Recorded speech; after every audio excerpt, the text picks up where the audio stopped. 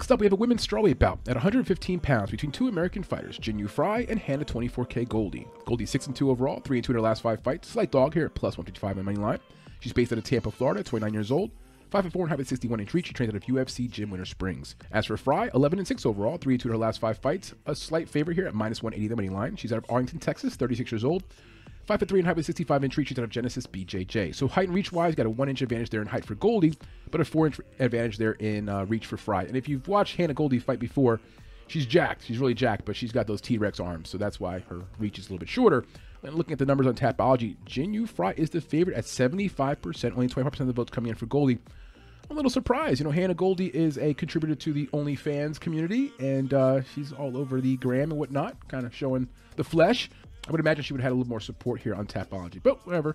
I am also on Frey to win. I'm going to try to break it down for you as quick as possible. I promised myself I wouldn't spend too much time in this fight, but as you know here at MMA Fight Club, we have an addiction to doing the deep dive, right? We just can't help ourselves but start digging into the background and looking at the background of the fighters and giving you the most information possible. So with that said, let's jump into it. So Jinh Yu Frey, she's landing 2.86 strikes per minute, absorbing 4.06. Yeah, not great ratio there. She's absorbing almost 2 more strikes per minute than she's dishing out. More like 1.25. Anyway, the point is the number's negative.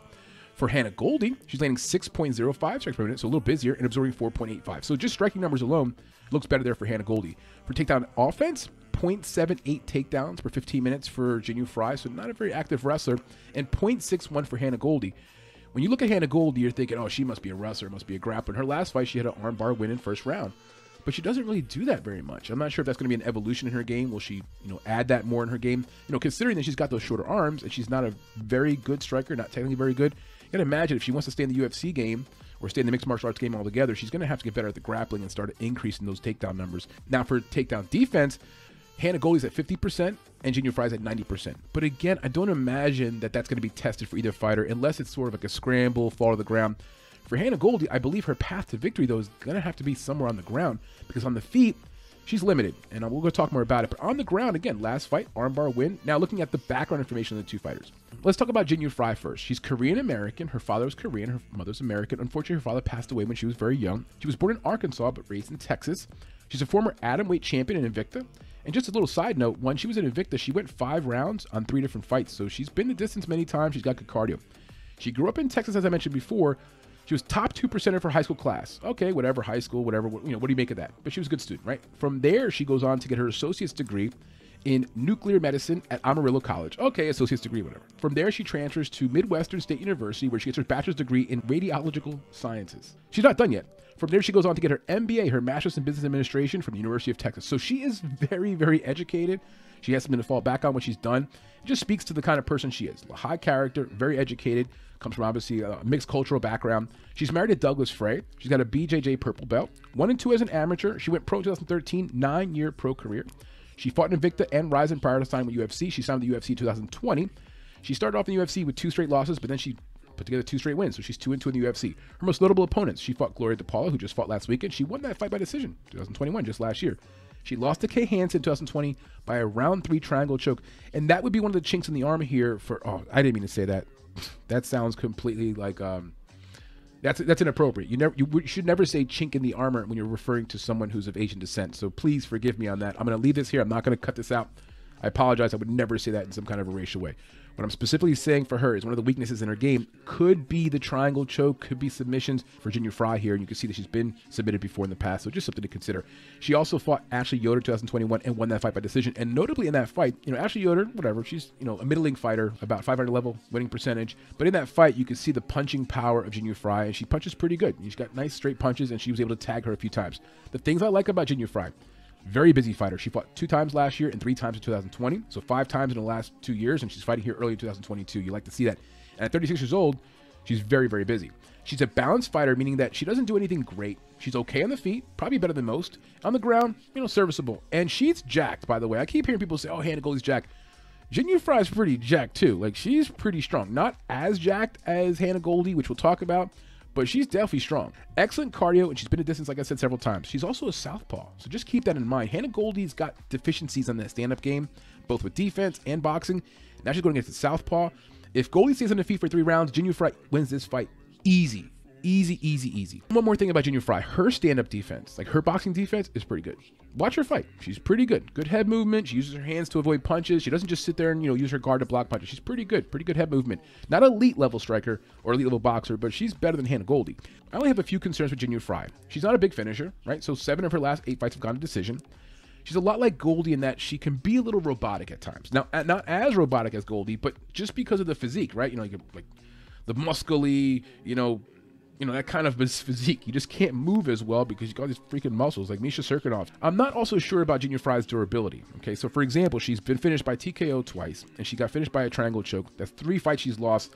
She hasn't fought a lot of fights. So you got to, keep that in mind that she has been finished. I'm not sure about the durability. Some background information on Hannah Goldy. Her real name is not Goldy, all right? Her real name is Hannah Eliza Goldschmidt. I'm not sure why she dropped the Goldschmidt.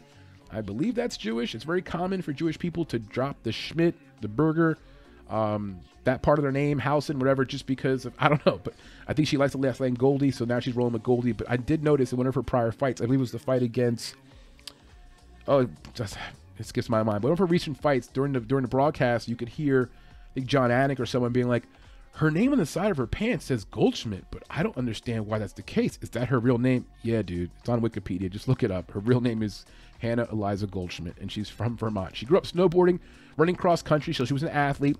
Nothing with mixed martial arts, like no wrestling background, nothing with combat sports. But then when she's living in Manhattan in 2014, she goes with her father to a fight night event, a boxing fight night event in Manhattan, and she just falls in love. She's like, I want to become a combat sports fighter. I want to get into this. And so she does it. She's a big contributor to OnlyFans. So if you're one of the people that are on her OnlyFans, I guess I don't know what that involves. I'm not one of the people that would subscribe to that kind of stuff. Married, happily married. I got my OnlyFans is in my bedroom. You know what I mean? She has a son with a fellow MMA fighter, Alex Nicholson. She was 3-1 as an amateur. Her most notable opponent that she fought to date was Diana BELBITA. They fought last year. She lost the fight by decision. That fight, if you want to see what I'm talking about, her guard is poor. So I'm trying to explain this. Hannah Goldy is so freaking jacked that I don't think she could put her elbows together. Like, she couldn't do that. There's no way. Her arms are really short, and she's jacked. So she stands like this. Like, that's just normal posture for her. Like, for her to do this would require, like, she can't do it. She just can't do it. The shoulders are so muscly, the arms muscly. As the fight's going on and she's standing like this, all you have to do is just right down the chute, man. Jinh Yu Frey all day, right down the chute. And BELBITA, you know how she fights, right? Right down the chute. BELBITA cracked her ass, knocked her down, almost finished her in round 1. If BELBITA was smarter about her fighting and not falling into the guard and getting on the ground and keeping the distance, she could have finished her in round 1. And look, it's not a big deal. BELBITA's a decent fighter. I'm just saying, in this fight here, I see Jinh Yu Frey doing that to her because her guard is poor. Her arms are out here. Her boxing is very poor. She's not a lethal striker. It just sets it up for a disaster for her against anybody who's a decent striker, which is why I keep saying, for Hannah Goldy to evolve and stay in the UFC or be relevant in mixed martial arts, she's going to have to get better at the ground game, just based upon her build. Some things I do like about Hannah Goldy, she was active last year. She fought 2 fights. Now, she didn't fight at all in 2020. She has a son. I'm going to speculate maybe that's when she was having her son. I'm not sure. And by the way, if she had a kid in 2020, that girl is ripped, man. She's in great shape. Good for her to bounce back and have such a great physique. Her finishing ability, not really sure, but she does have a nice first-round armbar finish last year over Whitmire, but I'm not really sure. I'm not sure if that's going to become part of her arsenal. Was that a one-time thing? Was Whitmire just being silly? In the fight versus Whitmire, Whitmire gets into an armbar situation and then comes out of it, but then goes right back into the guard and ends up getting armbarred. Idiot. All right, my concerns with Hannah Goldy. She's lost 2 of her last 3 fights, 1 to BELBITA and 1 to Granger. She's got a very stiff fighting style and a very stiff posture. I don't know who to compare it to, but you know what I'm talking about. Those people that are just so freaking jacked that they can't move. And it exists in all sports. There's basketball players like this. There's football players like this. The people just don't have good movement, and you see it. Her movement is very robotic, so there's nothing fluid. And at times, what she'll do is she'll try to reset. When I say reset, what she'll do is try to bounce on her feet. The fighters trying to loosen up, okay, I'm gonna loose. She'll do that between exchanges, but then as soon as the exchange starts, she just tightens back up, and everything gets tight, and everything's and she's and everything's you see it, everything is tight. She starts getting really tight. Her punches are tight. Everything's robotic, and there's no fluid movement. I would say compare, let's say Muhammad Ali, right? Muhammad Ali was a very fluid striker, rope-a-dope, and then you have George Foreman.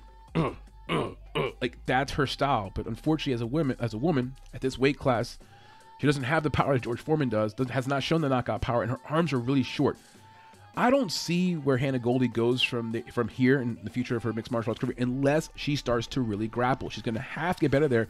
I'm sure her coaches are working on it. In the last fight, she showed that with the armbar. That's going to have to be something that's going to become more and more part of her arsenal, because when she's on her feet, she's stiff, robotic, easy to hit, and you could just see it. Like, you could see as a fighter when you're watching her that she's trying to set herself to relax, but she can't relax. It's just not in the DNA. The fights we watched to bring down this film, we watched Goldy versus BELBITA in 2021, Goldy versus WHITEMIRE last year as well, and Jinh Yu Frey versus YODER in 2021. Those 3 fights, as usual, as you know the drill here. Those 3 links are in the description if you want to watch those fights on your own. The last few notes I have on the fighters, the side-by-side comparisons, experience-wise, I'm clearly giving an edge to Jinh Yu Frey. Okay, she's been on the earth longer, 7 years, and she's fought more mixed martial arts fights. She's fought 17 to be exact, compared to only 8 for Goldy. Has Jinh Yu Frey, fought amazing, level of competition? No, but she is a former atomweight champion from Invicta. She's fought some decent opponents, Ashley Yoder and a few other people that are at least notable names that you recognize. Whereas for Hannah Goldy, she's still kind of getting her feet wet. Only 8 total fights. Fighter IQ, I got to give the edge to Jinh Yu Frey again, because she's been in there with some better opponents, and she shows a wide range of ability to fight someone. Hannah Goldy, she can't strike, and if she can't win the grappling battle, then she's up against it.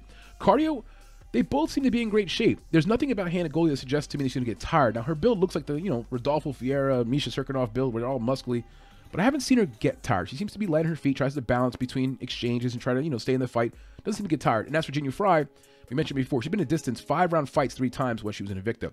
Boxing, huge edge for Jinh Yu Frey. When I say huge, it's only because Hannah Goldy is so bad at boxing. Now, Jinh Yu Frey is not an elite level boxer, but she is pretty good. And I would say for any woman out there fighting, she's definitely better than the average girl, because she's punching straight on the pipe. It's pretty good technique. She doesn't overpunch herself, doesn't get off balance.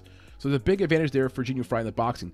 Grappling, I'm going to give an edge to Hannah Goldy because of that last fight with the armbar win. That was impressive. It looked good. Maybe she's evolving in that area. But it's not like she's going to just overtake Jinh Yu Frey. And I'm going to mention again, Jinh Yu Frey is jacked too, okay? I know Hannah Goldy is more jacked, but the point is, Jinh Yu Frey is in great shape. She should be able to handle herself there, defend takedowns.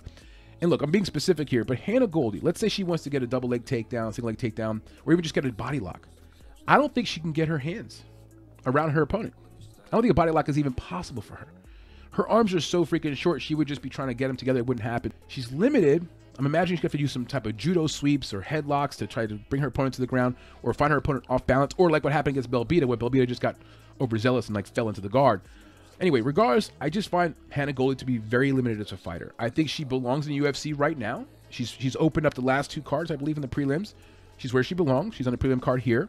And maybe she kind of, does a few things and evolves. But for right now, I've got my doubts. I think she's very limited.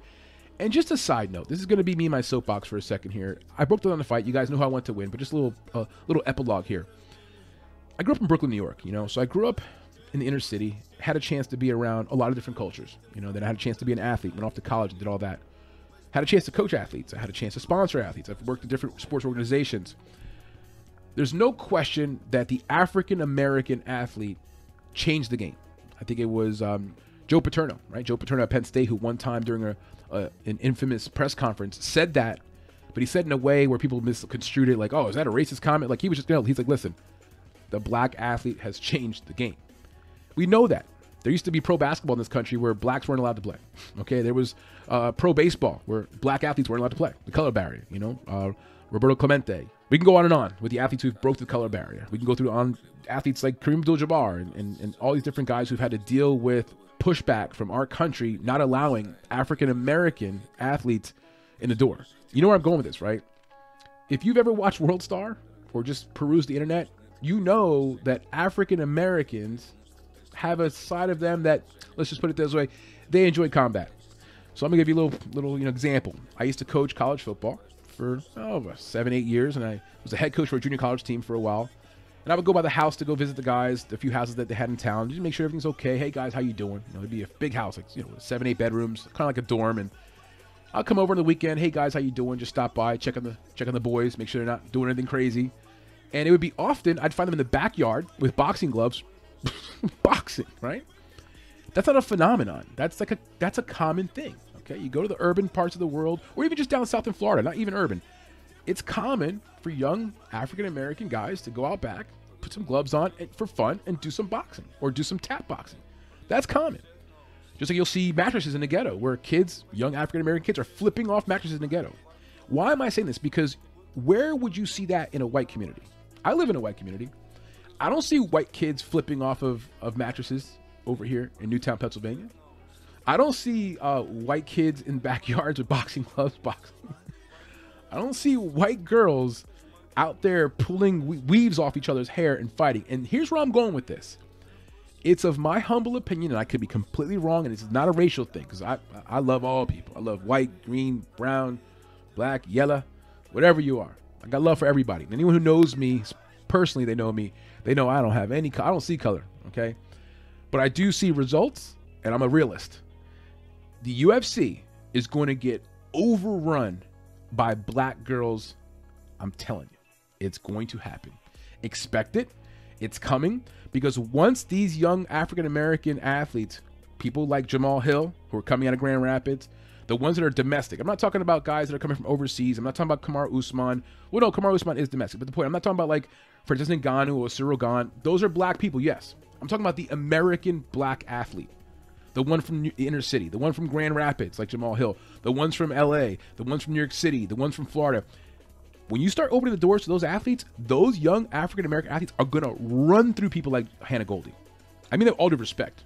Hannah Goldy belongs in the UFC right now. But Hannah Goldy won't be able to hold their towel.